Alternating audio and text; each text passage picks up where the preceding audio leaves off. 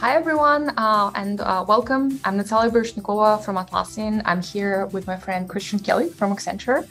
And today we're going to talk to you about a topic that's top of mind for many people.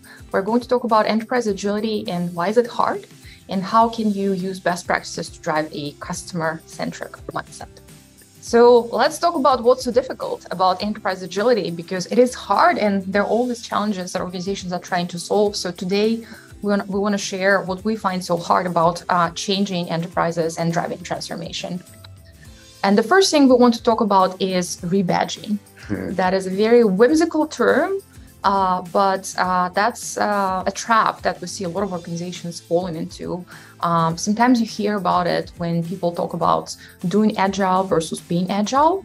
But essentially, as companies embark on their transformation journey, oftentimes they want to start with changing names. And Christian, I know that you have some very good stories about what can go wrong with rebadging and what is it? Yeah, I've seen this over and over again, and it typically happens in IT companies that are moving. They're either going through a pivot to product or they're on their agile journey. And when I've come into, I'll take a technology company that I came into on the IT side. They were working on redoing all their commercial operations. And when I came into that company, everybody wanted to go on the enterprise agility journey.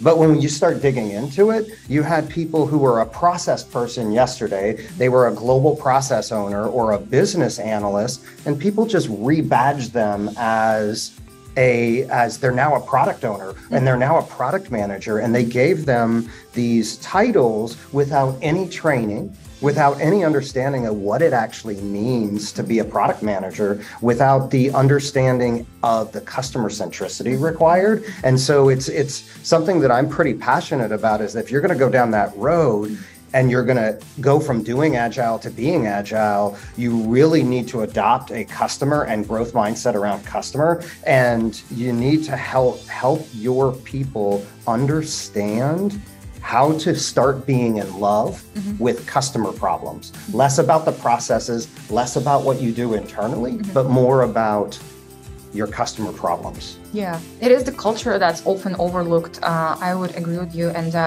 you know how they say fake it till you make it, but rebadging is fake it till you fake it. And then hopefully eventually. Yeah, hopefully, like what's the path to making it, right? Yeah.